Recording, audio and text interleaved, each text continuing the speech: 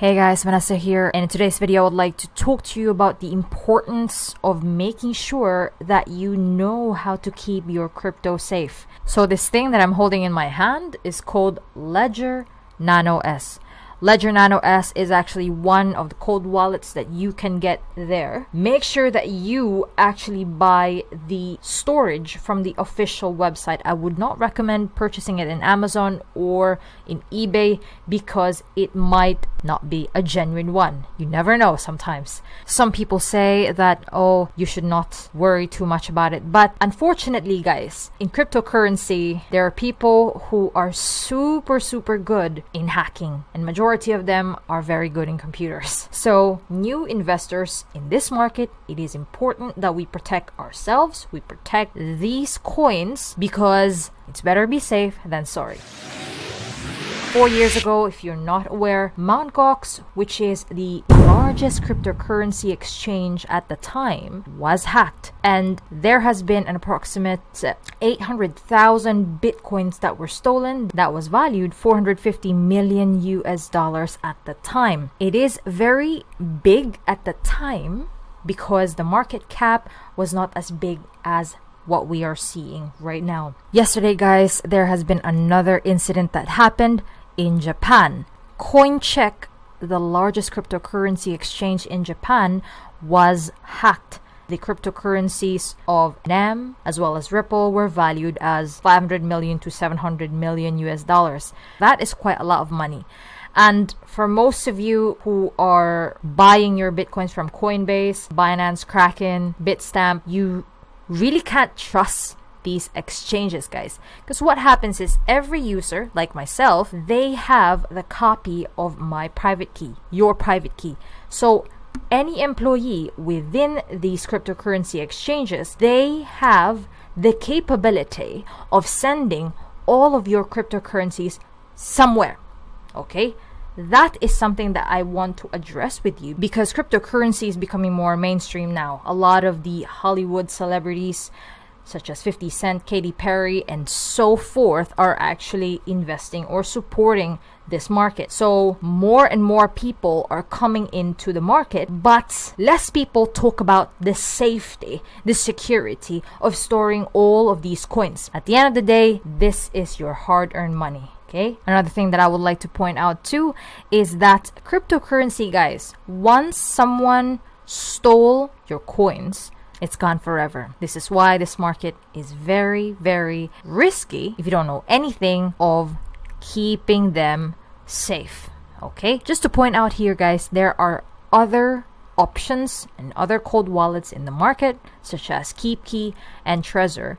It really depends on your budget and how much cryptocurrency are you willing to invest. For beginners, this is highly recommended because it's not too expensive compared to other wallets out there. And in this video, I will show you how to set this beautiful thing step by step, all the way from transferring bitcoins from my blockchain wallet to this little thing right here. So stay tuned. When you purchase Ledger Nano S, you will receive a box such as this one. It includes a cable that you can connect the wallet into your computer. Then you will be also getting some accessories should you wish to take the wallet with you wherever you go. And there are also some papers, including this paper that contains your 24 recovery phrases. And this paper right here is super important. You never want to share this information with anybody unless you want them to steal your cryptocurrencies. Okay, so you want to make sure that this is safe, and I would recommend that you have at least 2 or more copies and put them in a safe place, just in case you will lose this copy right here. If you haven't purchased Ledger Nano S, use the link below and purchase it directly from the official website. Let's begin in setting up the Ledger Nano S. The first thing that you want to do is to configure your Ledger Nano S device. You can either go to start.ledgerwallet.com or you can follow me in this video. First is we're going to plug the Nano S with a USB cable in my computer, and then we will see a welcome message. And then it will say press both buttons to begin. Then we will press both buttons simultaneously. And there is another note that you will be seeing in the screen as well. And then it says configure as new device. Since this is the first time that we are doing this, we will hit the right button, choose a PIN code, then press both buttons to continue, and you can actually set up to 8 numbers for your PIN code. In my case, I just selected 6 PIN codes. This is entirely up to you. So you can choose from 4, 5, 6, 7, 8 numbers for your PIN code. As you can see in the screen, when I'm pressing the left button, the number decreases, and when I'm pressing the right button, the number increases. When you've decided what number you want to use, you just simply press both buttons so that you can continue making your own PIN code. Once you're done with your PIN code, the next step is writing down your recovery phrase. And this is 24 recovery phrase.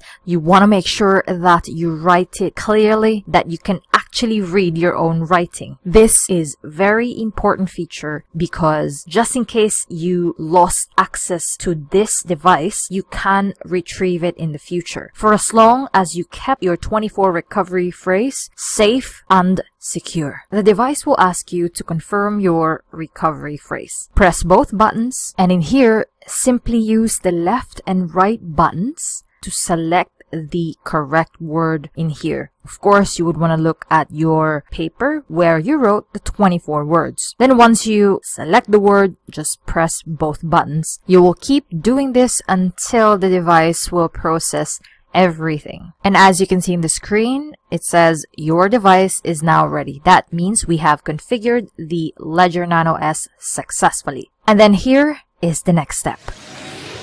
First thing that you want to do, guys, is you want to go to their website, ledgerwallet.com, and when you're in the website, look at the header and click apps, and then scroll down all the way until you see the wallet apps. Then click Ledger, Wallet, Bitcoin, and altcoins. Click Get the Apps button, and then click Install. Choose the device that you want to install the app. In this example, I am using a Windows PC, and I'm gonna click Install under the Ledger Wallet Bitcoin Chrome application. And then in here, click Add to Chrome, and then you will see the app added in your extension. Sometimes Chrome will ask you to sign in, so just sign in. If you click the Ledger Wallet app, you will see this prompt right here. And when you actually connect your wallet, your Ledger Nano S wallet to your computer, you will see this prompt setting up device, and then device setup complete. You want to click the Bitcoin chain that you want to use. And in this case, I'm going to hit Bitcoin. And then choose which address type you would like to use. And in this example, I'm going to select SegWit. And the reason why I'm using segregated witness, or SegWit for short, is because of lower fees, faster signatures, and enabling second layer solutions. It is recommended to switch your receiving address to this new format and migrate your legacy funds by creating a transaction to a SegWit address. If you are not aware of this current update from Ledger Nano S, I highly recommend that you actually do this, guys. Now our wallet is synchronizing, and then this is how it looks like. And if we click send, this is the section where you can put the amount of Bitcoins and the recipient Bitcoin address wherever you want to send that Bitcoin to. And if you click receive, this is the address that you will be giving the person or anyone if you want them to pay you some Bitcoins. We go back again to ledgerwallet.com and click apps because we will be adding another app here. Scroll down, we will select Ledger Manager. Click the Get the App button, and in here you want to click install for us to be able to install the Chrome application. Now in here, if I click the launch app, it will show me the interface of the ledger manager. This actually allows me to add some currencies into my ledger Nano S. If I want to add Dash, if I want to add Neo, if I want to add Litecoin, you have to be aware that there's actually a limit in this wallet, guys. It's not super big, so you want to select the major currencies or your favorite cryptocurrencies that you would like to keep. Okay, so I will show you how you can receive Bitcoins from any of your existing hot wallets out there. In this example, we will be using my blockchain account. So I am currently here in my blockchain account, and I currently have 0.04669435 Satoshis. And the first thing that we want to do is we want to grab our receive address from our Ledger Nano S app. So I'm just gonna copy the Bitcoin address here, and then I'm gonna go back to my blockchain, click the send button. A pop-up will appear. I'm gonna put the amount that I want to send, and I will also paste the Bitcoin address in here. I have actually used a calculator to determine how much exactly it is that I am going to be sending out, because I have to pay some transaction fees. So this is what I did, but when I clicked it, it actually updated the entire pop-up. Going back to my calculator, I'm gonna paste in the value that blockchain gave me, which is 0.04667175 Satoshis minus, and the fee that is showing here, 0.0000226 Satoshis.